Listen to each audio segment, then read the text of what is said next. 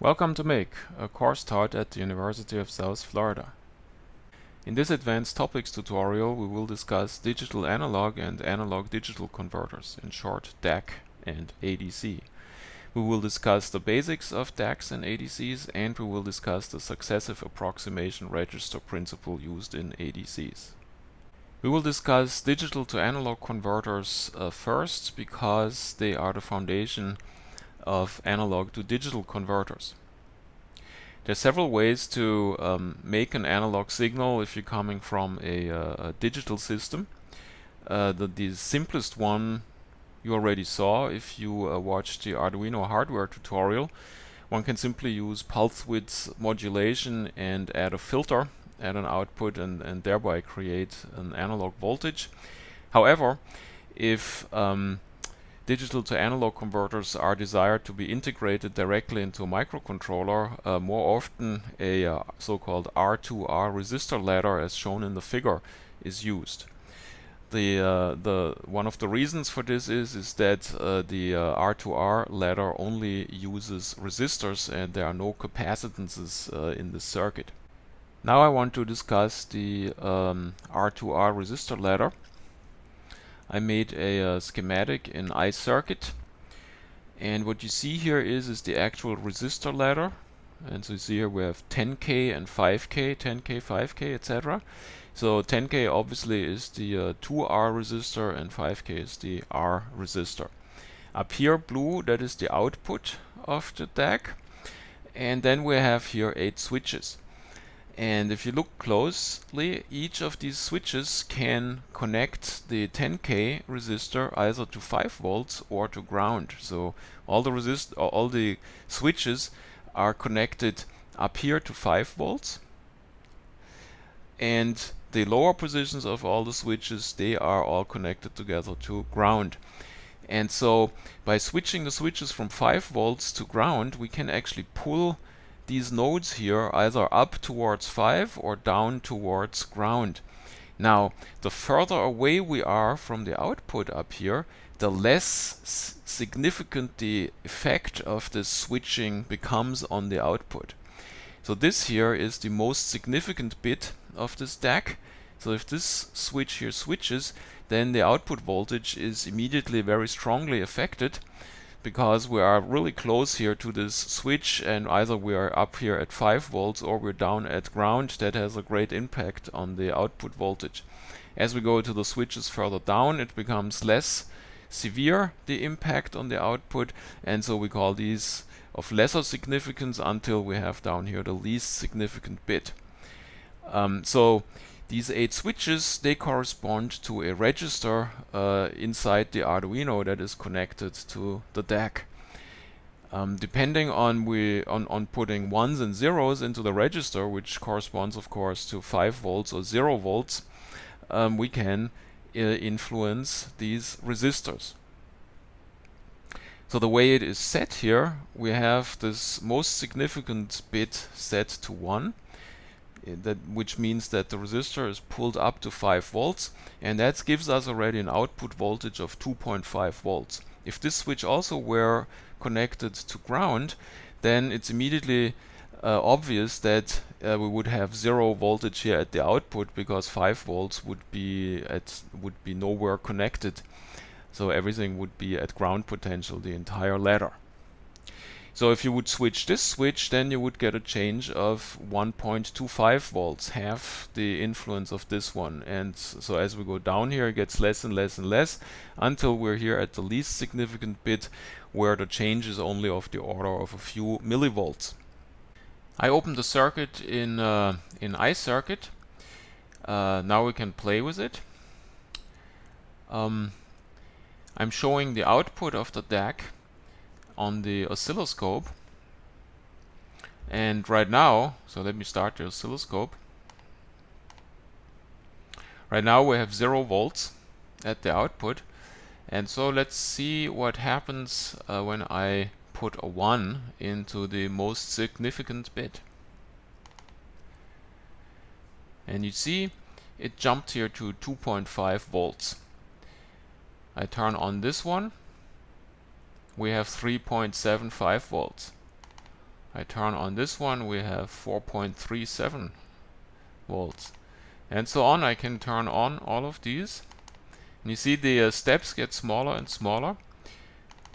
And when all are on, so we have now 8 ones in the register, we have 255 in there as a binary number. So now we're at the maximum of the output, and you see here that we have 4.971. Now it doesn't go all the way up to 5 because we have this 10K resistor here, which is a voltage divider. Okay, let's turn them all off again. And you see actually how the voltage here gets pulled down, right? Green, the more green it is, the more 5 volts we have. And so I can turn them all off and we're back down at 0. In summary, what this means is that the output voltage is directly proportional with the binary number that we write into this register. We go from 0 to 255, and as we do that, the voltage here goes from 0 to very close to 5 volts. Now you understand the digital to analog converter, the DAC. Once you have the DAC, you can build an analog to digital converter, or in short ADC. The Arduino has 6 inputs where one can measure a voltage via an ADC that is on the Arduino chip, the ADMega chip. This particular ADC uses a DAC that has 10 bits. That means you have 1024 steps. If you spread those out over the 5 volts input range, that just gives you a resolution that's a little bit better than 5 millivolts, 4.9 millivolts. You can read those out with the analog read function just by putting the pin number into that function. Since we go through a multiplexer towards the ADC on the chip, one can only read one of these pins at a time, so they always have to be read sequentially, one after the other. Here you see the basic layout of an analog to digital converter. Essentially, the way the externally applied voltage is being measured is by comparing it with an internally produced highly precise voltage. And so we know now how we can make an analog voltage based on a digital number. We use a digital to analog converter. So the processor writes a binary number into this register that controls the DAC, and then we get an output voltage that is proportional to that binary number. 0 to 255, we get here 0 to 5 volts. And so this voltage and the externally applied voltage that we want to know, we feed into this op-amp. And what an op-amp does is to amplify the difference between these two input pins, the voltage difference between these two input pins.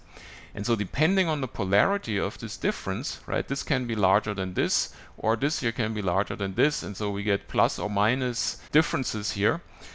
Depending on these differences, we get an output here that is either 5 volts or 0, so we get a 1 or a 0.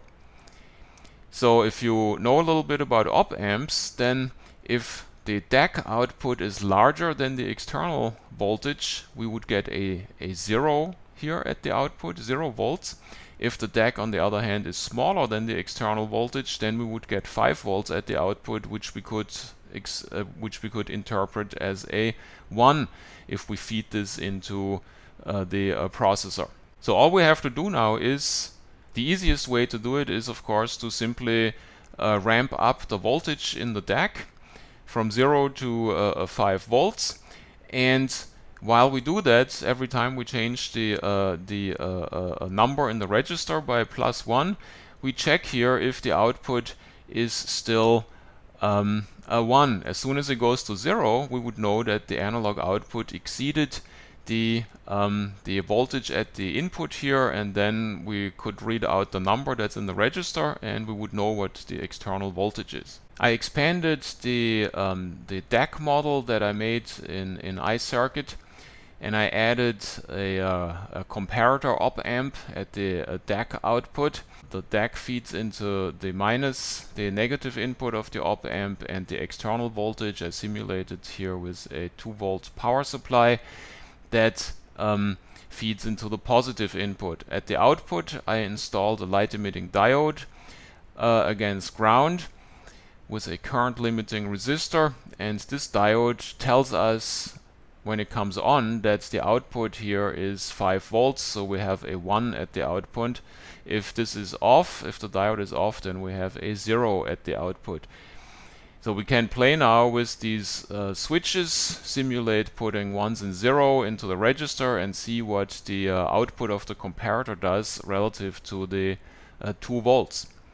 Now the successive approximation register method to find this external voltage equivalent with the DAC, that is different from what I just suggested, that we just ramp the voltage of the DAC from 0 to 255, and simply note here whenever the output goes low, telling us that we exceeded the externally applied voltage. This can be too slow, right? Because if the voltage is large, then we have to drive the register through all the numbers until we get close to 255, so that takes a longer time than if we would have a small voltage here and we would hit it already just by playing with the least significant bits of the register. So what they really do on a microcontroller with an ADC, they use the successive approximation register method. And so the way this goes is we start with the most significant bit and we simply turn this off. And you know now that when we turn this off, when all the other ones are on, then we go from 5 volts to 2.5. So then we watch here at the output whether we get a 1 or a 0. If we get a 1, that means we're too low. If we get a 0, it means we are too high. So that allows us to select the upper or the lower half of the number range that we can put here into this register. So immediately after this one switch, we know whether the voltage is between 0 and 2.5 or it is between 2.5 and 5. If we find that the voltage is in the 0 to 2.5 range, we simply leave this switch off, so we know that we have a 0 in this register already. Then we go to this switch, and now we try and see whether we are between 1.25 volts or between 1.25 and 2.5 volts with this switch. And we do the same. We check whether we are in the upper or in the lower range in that half. And then after we determine this here, whether this is on or off, we go to the next switch and then we select again the upper or lower half of that quarter. And so we work our way down until we end up by the least significant bit. And once we're down here, we have here in the register a number that is equivalent to that voltage that is applied at the positive input of the op amp. You understand now why the successive approximation register method is much faster than going from 0 to 255 every time we measure a voltage at the op amp. Here we always have just 8 steps, and once we determine the least significant bit, then we're done. The other method in comparison can take up to 255 steps. I switched over to iCircuit, so we have the simulation live now. You see here current flowing. All the switches are on. That means we have almost 5 volts up here. You can see this on the oscilloscope. It shows us 4.971 volts.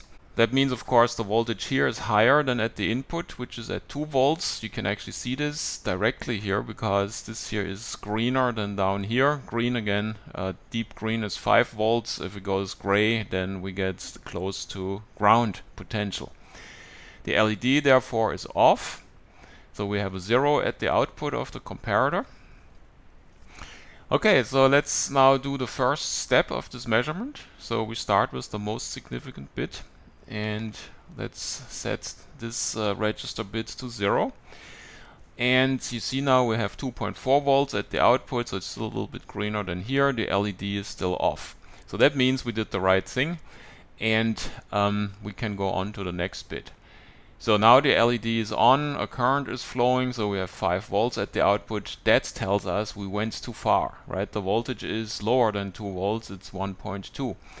So we turn this back on, so that means bit 6 is a 1. So now we go on to the next one. Let's see if this reduces the voltage too much, and it does, right? The LED came on again, and indeed we are below 2 volts. So I'm turning this on again, and we try the next one. The LED did not come on. This means we are a little bit larger than 2 volts, and yes, we are at 2.16 volts. So we leave this bit, so this means we have a 0 in bit 4. And so we try the next one, and we're still off. So this is good, right? We are at 2.003, so we're a tiny little bit higher, but very, very close already. And so let's try this bit, and the LED is on. So we basically flip this back, and that means bit 2 is a 1. And so let's try this one. LED is on, so we need to flip it back. So this is also a 1. So with this one here, we can turn it off, right? So we are at 1.988. Versus 2.03. So between this here off and this here on is our voltage. So at this point we can simply leave this at a 1 or at a 0 because we don't really know what it is. So the number at the end that we could that we can extract from this register, I decided here that this is off, would be 011001110. So if you add the numbers up, we get 64 plus 32 plus 4 plus 2, and that gives us 102. And so if you calculate now the fraction of 5 volts that's proportional to the quotient between 102 and 255, that just gives us 2. So this binary number that we determined with the successive approximation register method is indeed proportional to a voltage of 2 volts. So the measurement is over. Now you know how digital analog and analog digital converters work. This concludes our advanced topics tutorial. Thanks for watching.